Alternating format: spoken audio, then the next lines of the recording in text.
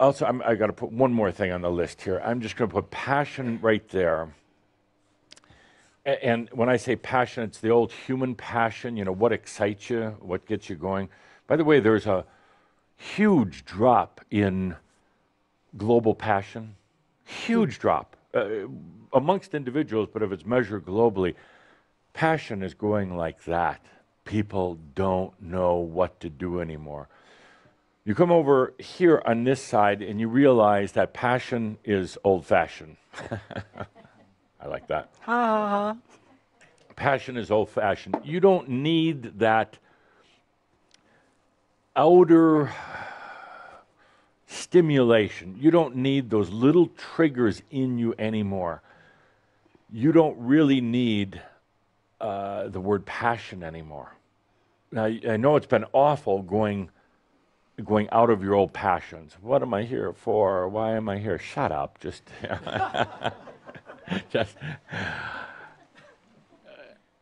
passion is a word that's going to disappear from your vocabulary because you're not going to have to go looking for passion. You're not going to have to passionate yourself every few days. You're not going to have to, it's always there.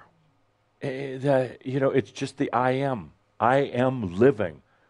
Who needs to have all these passions, whether it's, coin collecting or bike races or, whatever you do for your passion. Every moment is the passion. But passion will go out of your vocabulary. So there's no really corresponding word over there. Who needs it? When you're alive and conscious. So officially today, I'm going to mark as the day that the two worlds began. It's been in the making for a long time, but it's here. It's now. The biggest difference is going to be thinkers and knowers. Those who are still in their mind, still trying to figure out things in their mind. Not that the mind is bad, but it's maxed out. It's absolutely maxed out. Last month when we got together, I talked about fantasy and talked about a lot of these things, but I said fantasy is the way out. It's the way beyond. Fantasy, allowing yourself to go out beyond the mind into things that the mind would judge as being undoable, unbelievable, made up. Going into fantasy, which is as real as all of this. It's just real in a different way. Maybe not real in the physical, local, linear way, but it's still real. That leap into the beyond the mind, and it's a big leap because the mind is scared shitless about it. The mind is like, what's going to happen? Shh. Mind, it's all natural. It's all natural. Dear mind, just as the body, every cell in the body has been waiting, holding a space for the light to come in. Dear mind, so have you been waiting for this leap into Gnost, the beyond. It's a different way of sensing, thinking. It takes us out of local linear into global exponential, into cosmic exponential. And it's not going to be the same platform. It's not going to be the same basis for reality. It's totally different. And we'll still be here doing this, and we'll still be able to sense with our human senses, but we're moving into something else.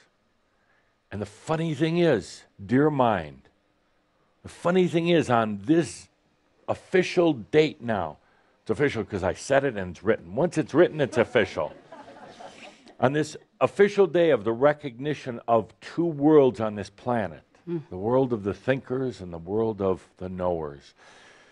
Dear mind, on this date, without any effort whatsoever, I'm going to allow myself in a very natural way just to be there.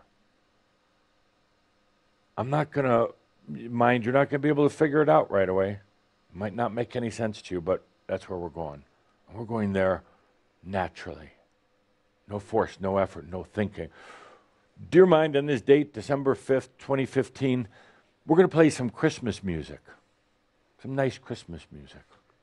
If you get that Christmas music ready. We're going to play some nice Christmas music. And we're just going to allow it naturally. What is it? That's how I wish you a Merry Christmas. But what is it? This knowing. Well, where is it? What does it do? You see, if you try to figure, can we get these lights down? This is a marab, believe it or not. Half everybody's already asleep. We had to do mirab.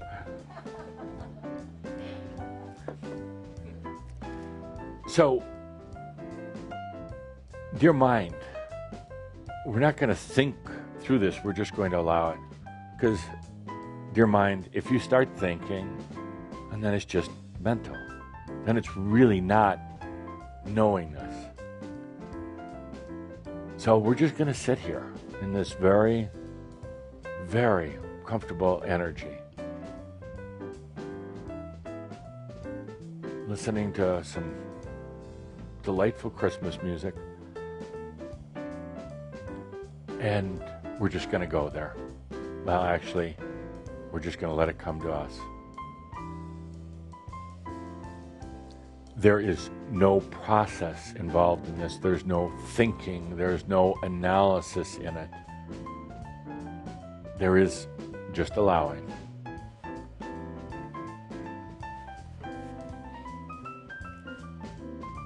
There's no plotted way of doing this. It's just allowing. But you know, in a funny kind of way, you got nothing else right now. As I said, the mind is at capacity. People talk about the challenges on this planet, food and fuel and water, whatnot. The real challenge is that the mind really can't take anymore, nor should it. So now we birth the knowers. Let's make a good science fiction movie. The knowers versus the thinkers. We birth the knowers. And the funny thing is about them is that they live in the moment. They allow everything to flow to them. They don't have to think it through. It's an easier life because it's just there. They don't even have to think about it. And when I say there, I'm not just talking about some money or health or things like that. I'm talking about knowingness of the answers to big questions, the knowingness of how to solve big issues that have faced the individuals or the planet without thinking. It's a funny one. Without thinking. You've been so accustomed to thinking through with very, very little infusion of creativity, but just taking a very logical path on things. So it's going to seem very odd being in this, being a knower, because it's just going to be there. People are going to say, well, how do you know? Well, it's because I'm a knower. It's just there. Whoa, where do you get this from? It's just there. Yeah, no, you do not say, I don't know. It's just there. Well, did you have to study for it? No, it's just there. What kind of preparation do you do for it? None. It's just there. Can you teach me how to do it, they'll say? No. You're going to think back your own journey to get to this point. What you thought started out, what you thought was going to be a spiritual journey, it's really not. It's just there. And my friends, the less you try the less you effort, the less you struggle with it, like a lot of you are doing right now, the more it's just there. It emerges. It comes forth. You do not have to go out and get it or earn it in any way. It's just there. You don't have to be smart.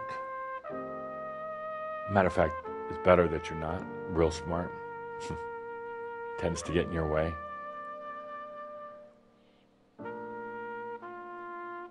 You don't have to make sense out of it.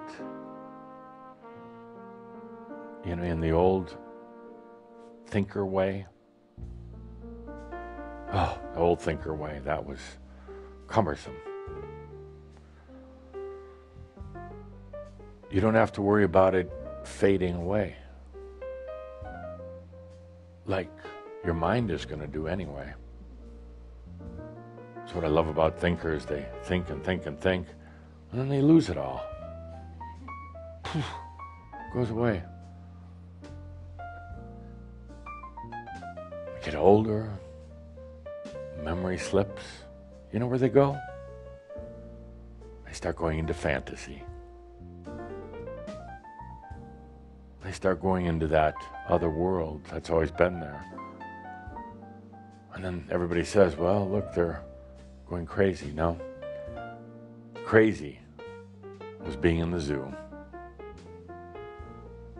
So the amazing thing, the real blessing, is that you don't have to do a damn thing to get here, other than just to allow this natural state.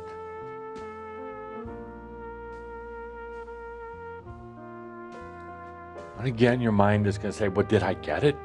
Did I get it? Or was I asleep? Shh, you got it. You got it. Well, but where is it? You'll see. You'll see. It's going to come up in a lot of interesting different ways. Some ways that will surprise you. Some ways that will confound you. Some ways that are going to make you really freaking uncomfortable because they're going to break you from old routines.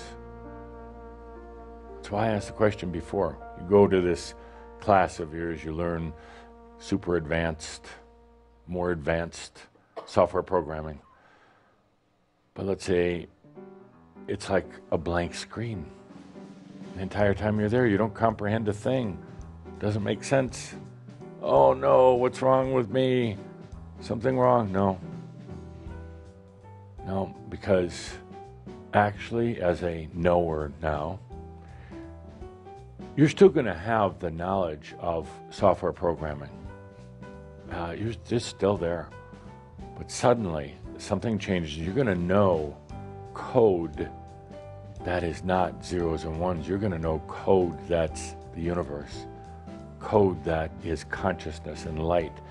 You're going to go beyond electronic software coding into true consciousness coding. It's a lot more fun. A lot more fun. And then all that software programming is, well, leave that for the young ones, you know? Leave that for the others, because you're going to be on to deeper, amazing understandings that go beyond the mind. So the mind of the planet is maxed out. People are going to keep trying to use it, trying to better it. They're going to infuse it with chemicals and more thoughts and everything else, trying to stimulate it, trying to expand it again a little linearly. That's not going to go very far.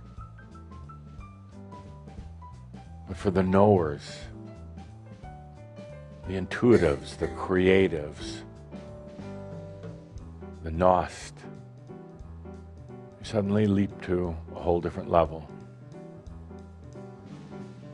And you still have the mind, but it's not the dominating force anymore.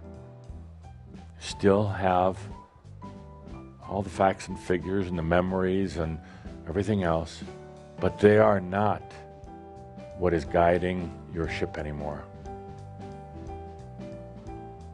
I'll tell you this right now, it is a little tough adapting to it because it disrupts. It's a knowingness is a disruptive technology. It disrupts. By the way, disruptive technology, I love them. They're going to change the world. They're all around you. But the primary one right now is the disruptive technology, but it's really a disruptive consciousness that comes into your life as a knower. That's going to be the hard part. It's going to change things in your life. But, by now, you're accustomed to it. Yeah, by now, you're professionals at it. So let's take a good deep breath, and with no force or effort. See, isn't that weird? It's like, well, how can you do something without force or effort? That's one of the first lessons, one of the first experiences, I should say, of a knower. It doesn't take force or effort. Remember, our old world over here, force, power, effort, gravity, all the rest of that. The knower realizes making this type of exponential change takes no power. Doesn't take any energy, any force. Damn it, that's a tough one, in a way, for some people. Not for Shay. That's good. But for some, it's like, yeah, but I didn't feel anything. That's good. That's really good. Because you're not supposed to. Feeling comes from the old physical senses. Feeling comes from the mind and the emotion. So no, you're not going to feel anything right away. We can fade down the music. Don't want you to get too much in the Christmas spirit here. So that's a very interesting point. And we'll get on to one more thing.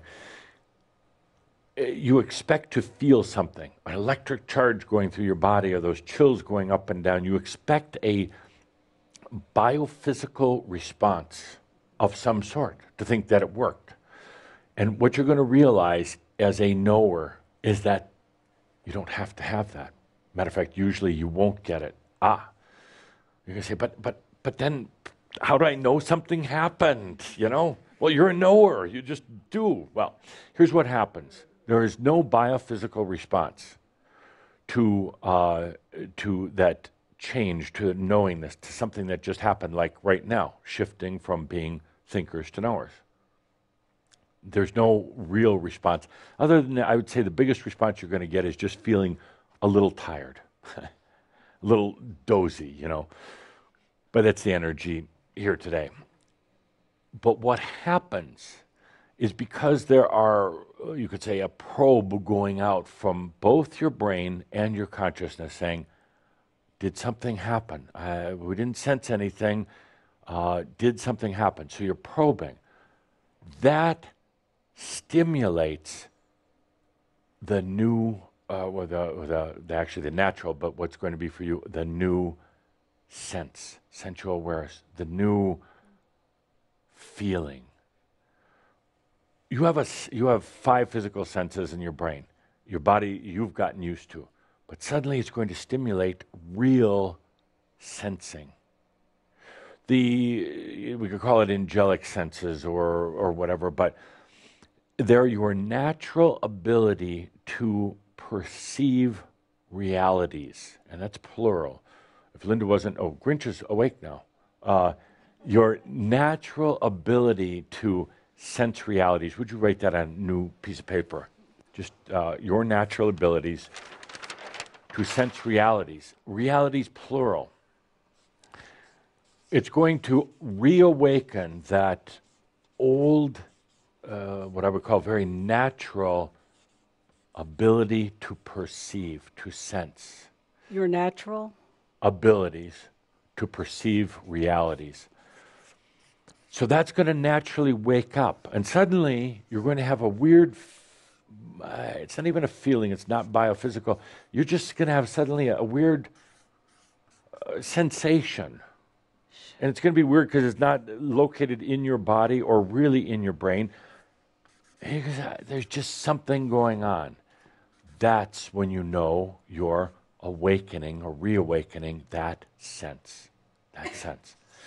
So let's take a good deep breath. I had a lot of talk, really a big distraction. What did you just do? You said, okay, I'm willing to go beyond the brain. And I don't know what it is, but I'm okay with going there. You okay with that? Yeah. Good, good. Okay, let's take a good deep breath.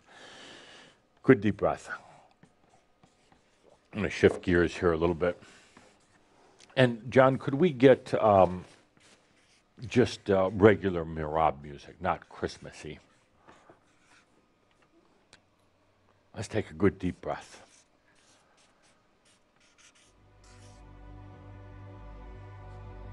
And I want to acknowledge all of you who are going to naturally allow yourself to go from thinker consciousness to knower consciousness, or I am consciousness. I want to acknowledge all of you who kind of knew that it was coming anyway. The biggest challenge I see on this planet is that the brain cannot comprehend what comes next. Technology, or philosophy, or challenges, the mind is not going to be able to handle it. There are those who then are going to try to get machines to do it, computers to do it. But you and I know that a computer is simply an extension of the mind. Then they're going to try artificial intelligence of computers, and that's not going to work either. But there's going to be a very small but amazing group on this planet who have transcended being the thinkers. They're now the knowers. Now, I want to leave you with this on a very different note.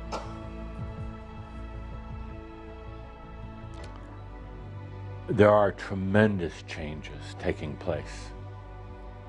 And you're very aware of the ones that have been taking place within you, but tremendous changes that are taking place on the planet right now. They have to do with freedom. They have to do with moving beyond the mind, which is part of the freedom equation. And what you're seeing on the planet right now is a resistance. Resistance to higher consciousness. Resistance to going out of the mental era. And resistance is natural. It's a kind of result of the gravity of change. Anytime there's a change within a reality, it creates kind of a vacuum, a gravity, a pull. So that's going on right now on your planet. You're seeing it, and it's going to continue. You see it in terms of terrorism, in terms of religions, politics, banking. But my friends, these are all systems that are on their way out. They're not leaving gracefully, of course. They're trying to hang on to power. They're trying to hang on to their old ways of doing things. They're doing it through what you call terrorism, but what terrorism really is the instilling of fear, the undermining of conscious or confidence. They're doing it, and there's not really that many actually. These terrorism acts that you see, these are not nations that are fighting other nations. They're actually really not religions fighting religions. Sometimes it would appear that maybe it's a religious thing, but religions are the product of the mind. And when a mind tries to hold on to power, the easiest access point for resisting change, one of the easiest, is religions. Religions are all about power. They're all about mind. And so when a terrorist is looking for the venue, when the terrorist is looking for the dressings, how they do their work, it's easy to go to religion. It's easy to hypnotize people, to incite people, to do it under the banner of heaven. The terrorists really aren't religious. They're really not. There's a lot of rhetoric, a lot of hypnosis, but they're really not. They have no more consciousness than a grain of sand. But they're using this as their launching point, and what they're really doing is undermining trust. They're inciting fear.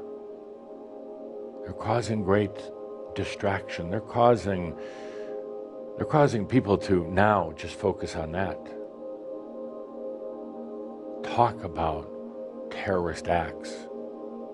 How much of the conversation in the last month since we met, how much of the conversation on the news at the water cooler has been about terrorism?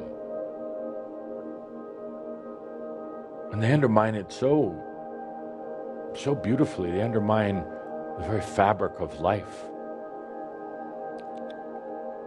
When suddenly, it's your next door neighbor. That nice couple that was living next door to you, you didn't know they were making explosives to go out and kill dozens, hundreds of people. That's undermining. That is fear. That will cause neighbor to turn on neighbor. That will cause friends to become suspicious of friends.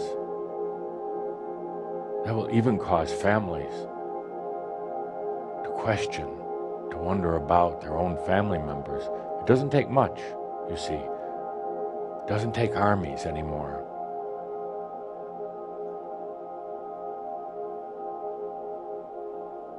This is all ultimately about power, about the mind, about holding on to the old. This is all a resistance to freedom.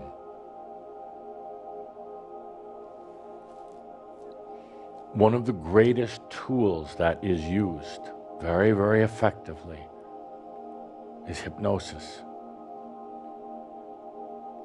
In about 10 minutes, a person who is considered normal, a person with a regular job, a person who's tried to do good all their life, in 10 minutes, a person can be turned into a terrorist, and they don't even know it. They do not even know it. Hypnosis works so well because the mind is linear and local. The mind is susceptible. The hypnosis works best when somebody is mental. I mean, very much in the mind. Much easier to hypnotize somebody who's what you would call smart than the village idiot. Thank God for the village idiot. So when you hear about things like what's happened in Paris or San Bernardino, when you hear about airplanes suddenly falling from the sky, and all these other things, and you wonder what's happening. Well, there's a lot of hypnosis going on. And the hypnosis can be latent. Don't think in terms of the old pocket watch, you are getting sleepy. The methods to hypnosis are very refined. And they're coming through all the time. You just don't know it. The hypnotic suggestions can be latent for years. It's not unusual now to have an implant that was given 20 years ago, and it is still as effective today when it is triggered. A trigger could be a combination of sounds or words. Sometimes they're even into mathematical formulas and into software programs. And I say this because I want you to understand it can get very fearful out there. And I know even as I'm saying this, you're wondering, oh my gosh, was it me? Did I get hypnotized? Am I being hypnotized right now?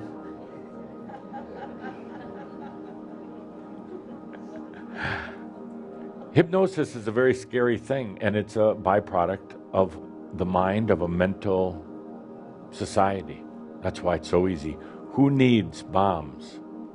Who needs militaries when it's the neighbors who've been hypnotized? Suddenly, the phone rings 3 times, and it stops ringing. Suddenly, the phone rings 2 times. It stops ringing. And then it rings once. And all the signals are there. And that nice, happy couple down the street suddenly gone tactical.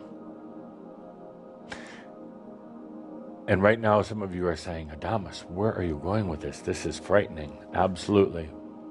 But I want you to realize something. I want you to go back up here to, if you turn the page back, hypnosis only affects thinkers. It only affects the thinkers. It cannot touch one who's in knowingness.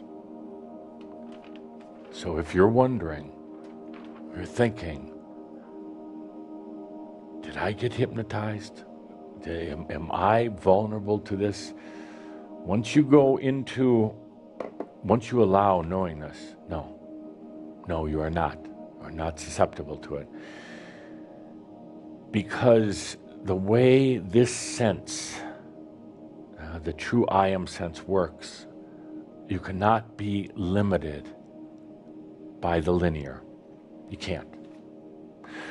Once the sense really starts integrating into your life, there is a constant creative pursuit of more answers, more potentials, more experiences.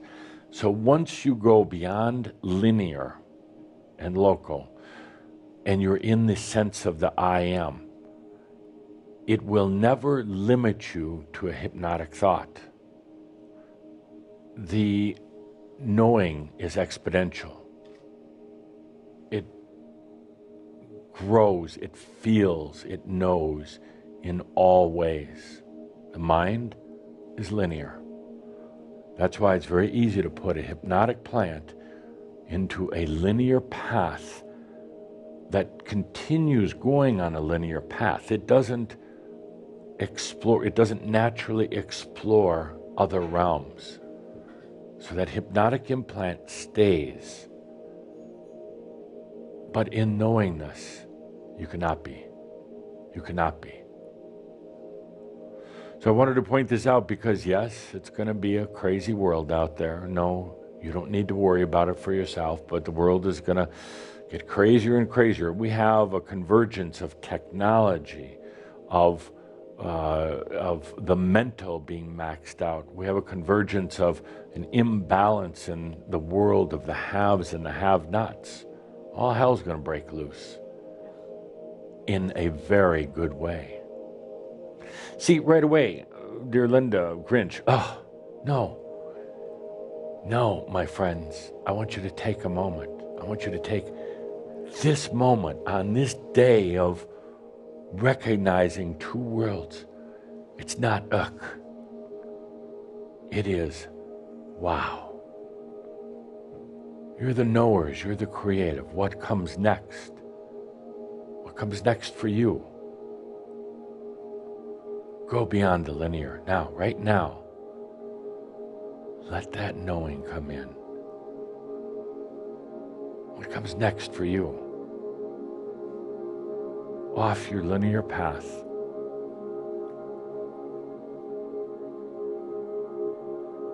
What comes next for the planet? Beyond the linear path. Linear path would be yuck, but what comes next when you combine technology growing exponentially, when you combine it with consciousness, awareness, creativity,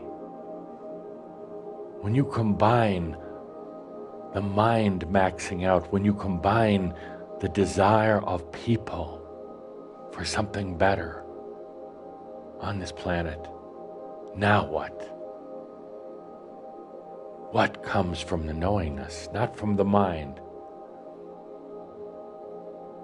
What's possible?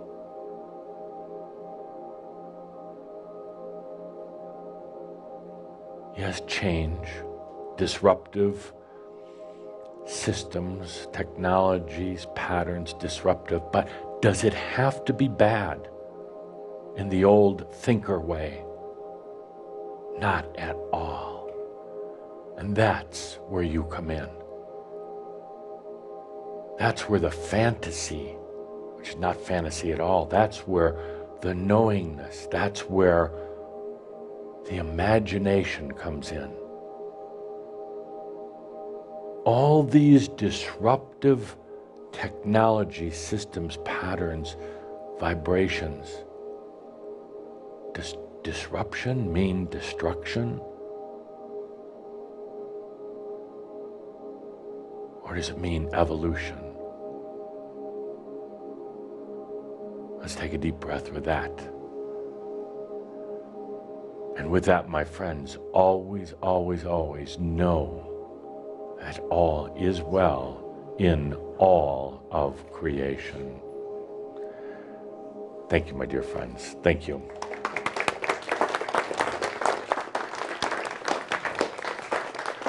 So with that, I invite that we stay a moment longer and take the good deep breath. To breathe in and feel those last potentials, those last statements of Adamus. To just let that really integrate with you. Take the good deep breath and allow.